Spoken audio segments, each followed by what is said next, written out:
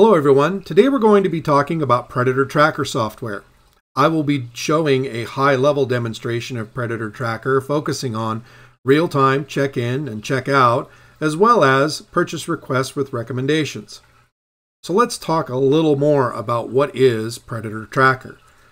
Predator Tracker electronically automates the tracking and organization of your tools, gauges, and fixtures.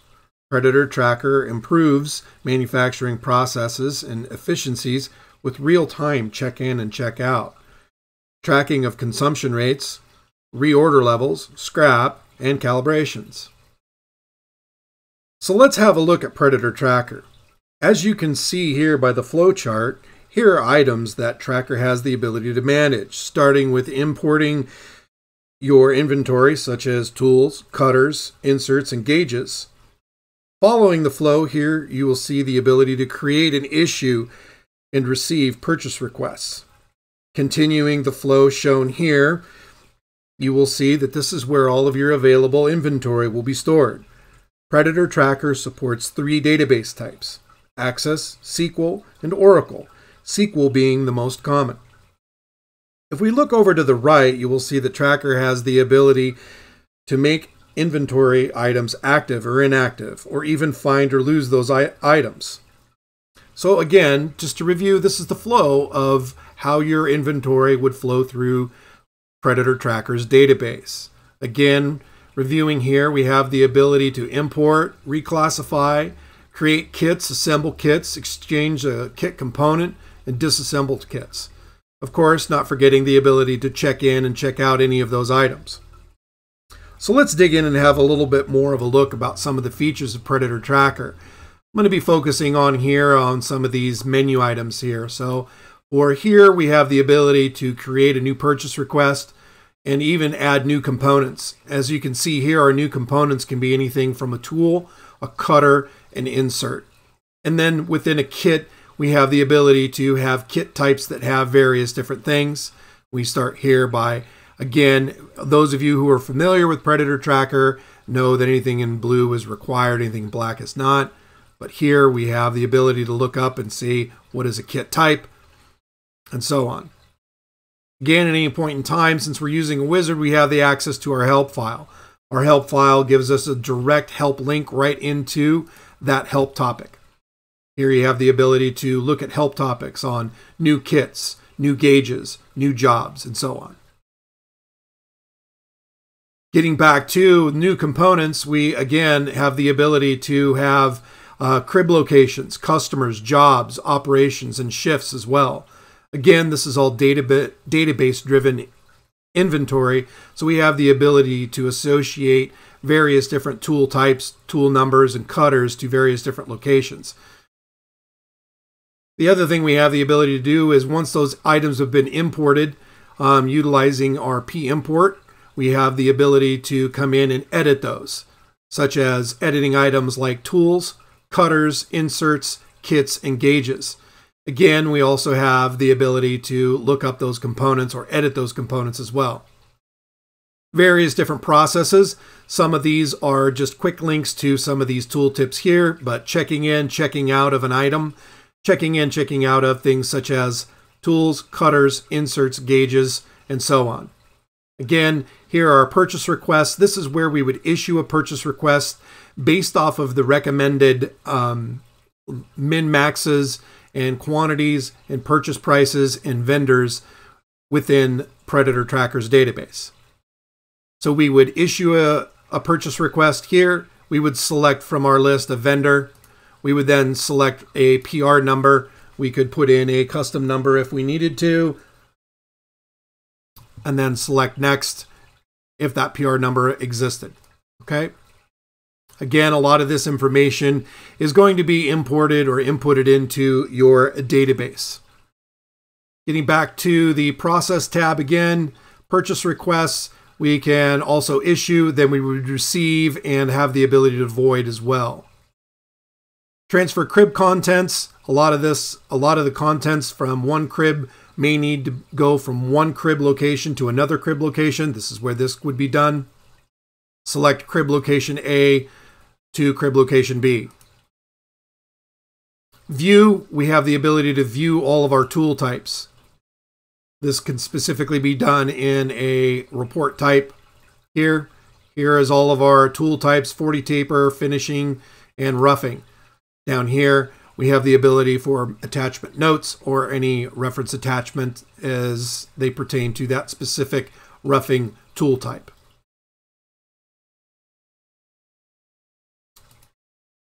Getting into the reporting side here, we have the ability again to base our reports or look up reports for our tool types, our tool numbers. So if we're trying to do a search on what tool numbers we have or cutter types or numbers, you can see here that we break things down by tool type and then its number. So we would select the tool number, and this is going to show all of our tool numbers. I have a small database here, not anywhere close to what would be in the real world.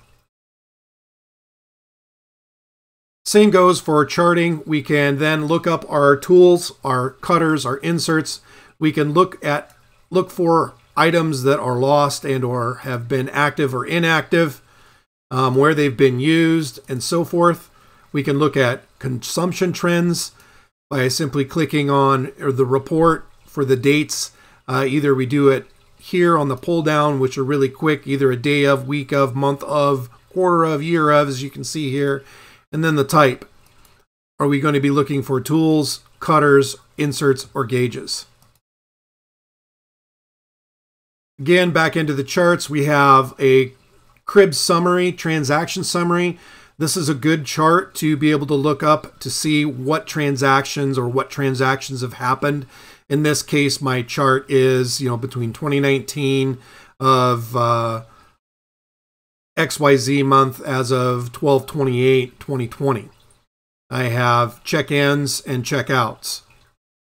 Of course, you're going to have much more check-ins and check-outs as they pertain to you. Again, now we have consumption trends, crib transaction summaries, gauge calibration summaries. So those of you who want to look at gauge transactions to see which calibration of the gauges have passed, failed, and pending, this is the report that you would run for that. Again, for customers who are wanting to track gauging, such as calipers or no-go gauges, and so on and so forth, this is where you would be able to track those. Back into charts again. Then we have our inventory. We can go in here and we can look up our inventory by value or quantity. Come in here and look up all of our tools, all of our located at everywhere, include all of our inactive tools. Click OK. This is going to give us a brief summary of what our existing inventory is, whether it's active or inactive. Okay. So let's look and talk a little bit about these menu picks right here. These menu picks allow us to come in and add a new tool, or add a new cutter, or add a new insert, or add a new kit, gauge, crib location, a new part, and so on. These here are to check in an item that we've received from receiving, and here's where we would check those out as an operator. I'm going to step through some of those. So back in the beginning, when I was explaining everything, we had the new purchase requests. I'm going to say here, it says, do I want Predator Tracker to make purchasing recommendations? This is the thing Predator Tracker has the ability to do based off of your min-max order quantities, who the vendor is and what the prices of those are. We have the ability to look in that database and make recommendations, and I use the word recommendations because we're not linking into any kind of purchasing. We're just making a recommendation. So here we would say these are all of the recommendations. At this point in time, I don't have any recommendations, but it would take a total of all of my tools, my cutters, my inserts, and it would give me a total. If I needed to add more of those, I could come in here, just click the add button and say, I want to add a few finishing tools. And here's the number I want to add. I click OK, and it says I want to add 10 of those. I can do the same thing to the cutters. I have a cutter type. Again, everything is categorized by type first, then number. All right, say I'm going to do just a finishing. Or what we're here, we are in our finishing, so we want to add a finishing. We'll be adding some finishings. tools and cutters. Click OK. I've got 15 of those. These are automatically pulling from my quantities of what my minimum orders are. Okay, what do I have to order from each vendor? Okay, it's even going to give me information if I scroll over here, my amount, price per each vending quantity, my actual vendor, the catalog number, and so on. I could do the same thing here with an insert type. Let's say I'm going to just do a square insert, and again, we're right here. And so now I have various different quantities and types. I can come in here and click next. I then have to put in a PR number. I could then have that PR number added, and I would click finish. I now have a purchase request based off of some of my min-maxes that I could then submit to my purchasing department, and they would then go in and make those requests to those vendors and get that all squared away. When those items are received is where we would come in and we would check these in. We would want to check these items in, or we would want to come in and do a process, and we would do purchase request. We want to receive the purchase request. So we would type in from the vendor, we would type in what the PR number was. I believe our number was 1123 112233, I believe. That would pop that up if that was the appropriate number. And then I would receive that purchase request. And then once receiving that, then those items would be available for checkout. So I could come in here, and as a tool crib attendant, I would then be working with the operators, programmers, and so on. I would either have a pull list that they did or request for, and I would hand them their items, or they would simply check them out on their own. So when we check things out, we have the ability to check these components out to a specific department, location, group, machine, and user. Now, if you want to have all of these blue, we have the ability to come in here in our options and then do check in, check out options. So we have things like enable the check out to resources is either going to be required or optional. So you don't have to have the checkout required. It could be optional. Check-in could be optional. And then we have the ability, do we check things out to a user? Is that going to be required or optional? Job or traveler or a part. In this example, I have these are all optional, and then I want to know who was this checked out to, so if I need to ask, I know who was using that. And I could even check this out to an operation if I wanted to as well. Okay, I'll cancel this and we'll go back in and look at the checkout options.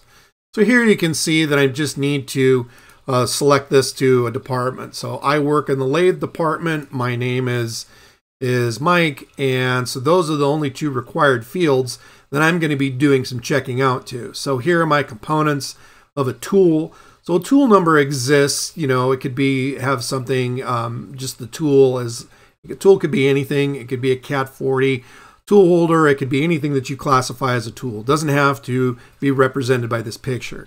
A cutter is going to be a cutter. Again, it doesn't have to be an end mill. It can be anything that's a cutter.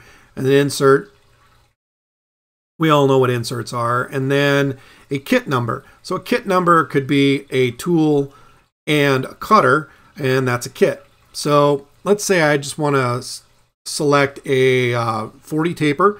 How many of those do I have on hand? I don't have any of those. Not a good example, but let's say let's continue with the finishing tool, and maybe that tool is made up of a couple of different things. Maybe it's made up of this Cat 40 holder or a Cat 40 holder and a cutter. Okay, I have 4 available here. I'm just going to double click, and it says now I've pulled it. Here's my tool type. Here's my number.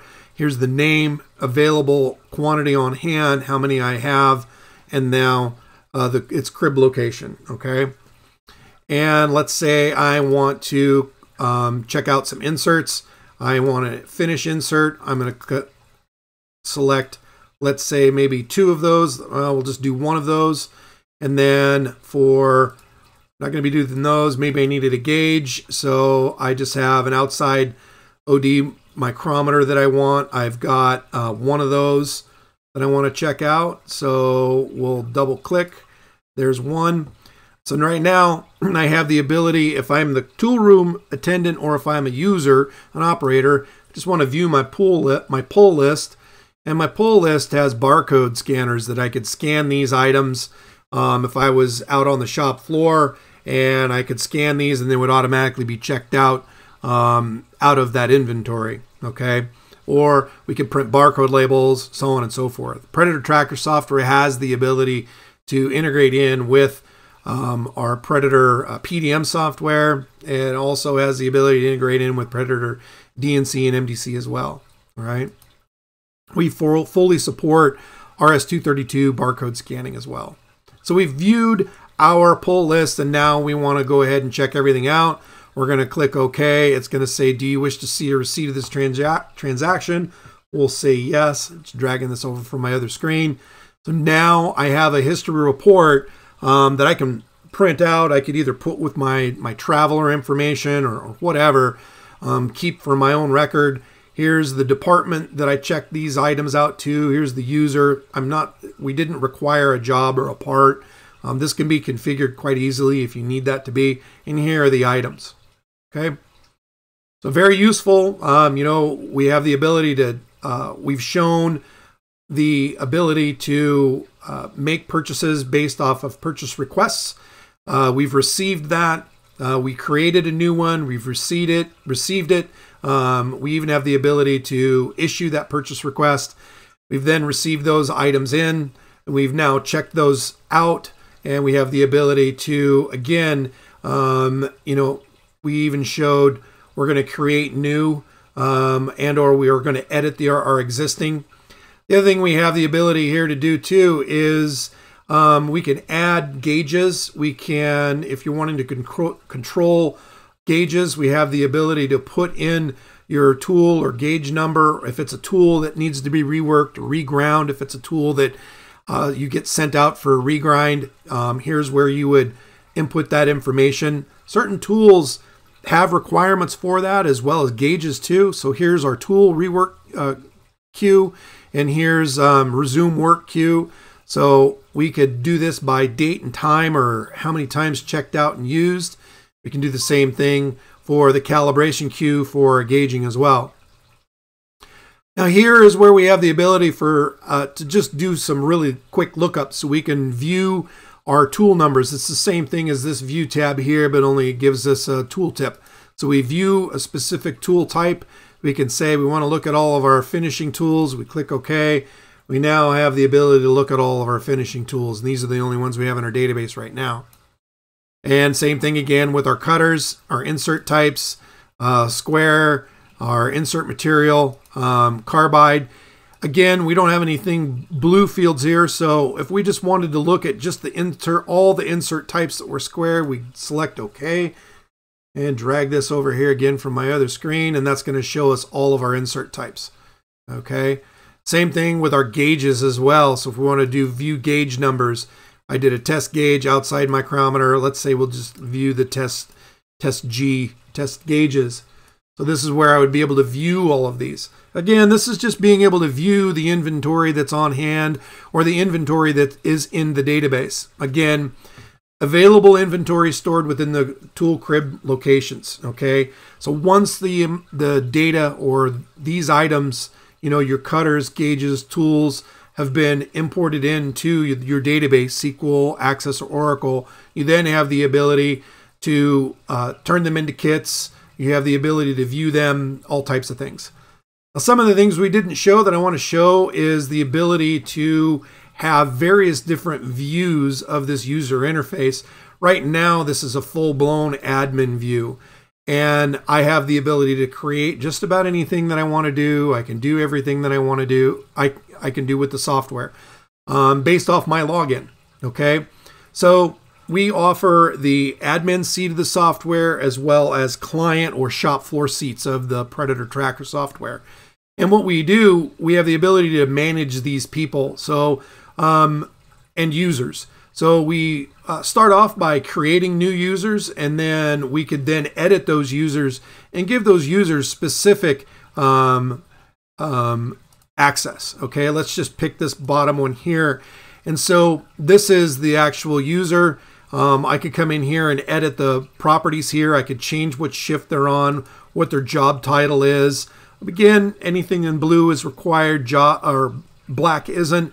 But if I don't know what job titles I've used in the past, I can just click on the ... here, and I could type in the job title. It would then show me which ones I'd used in the past. Again, if you don't know what job title means, interactive help, and you click that, it's going to say this is what the new job wizard looks like.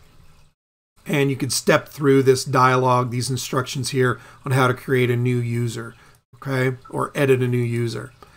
Let's go back to here, go back to the admin again, and then do assign users or assign permissions. This is where we control. I'm a user out on the shop floor. I don't need to have all the abilities to be able to create anything and or edit anything. Maybe all as I need to be able to do is do things like a few processes, maybe check in, check out, maybe view. I want to be able to have that person view everything. History, they don't need to run history. Reports, they don't really need the ability to do any kind of reporting. We're getting down here. Our charts, no charts, other. So we would basically come up in here and we would look for to check in and check out. We would highlight the check in and check out. So then basically a lot of these buttons would be grayed out. They would only have potentially the view, which would be these right here, and the check in and the check out. Okay. Okay, so we'll cancel this. And so the other thing you can do is you can create users and then assign those users to specific user groups. So if you want to have user groups based off of specific groups, we have here, maybe they're MDC people. Again, this is just how we have this in here. PDM admins, tracker admins, travelers admins. These are admin groups. If you wanted to create your own group, you can create your own group. So again, looking at this flow here, Predator Tracker software is tracking your consumables. It's tracking your regularly used inventory items such as tools, inserts or cutters, gauges, tool kits. Again, we have the ability to check those out to various different job parts, operations, users, and even machines, and then run reports on where those are used, what the consumption trends are, run reports on where and how often you're ordering that specific item. And then as far as the purchase requests, we are basing those purchase requests based off the actual tools and inserts and cutters that you're using out on the shop floor. And we're giving you the ability to define, who you get those from, what those costs are, and more. So that concludes our high-level demonstration of Predator Tracker. I'd like to thank everybody for joining me. If you'd like to see more product demos, high-level demonstrations, go out and do a search to YouTube for more videos. That's Predator Software Incorporated, or INC. We have quite a few demos there. If you have any questions or would like to request any more information or more detailed demonstrations, please go out to our website at www.predator-software.com. Again, that's www.predator-software.com. And I thank you so much for viewing.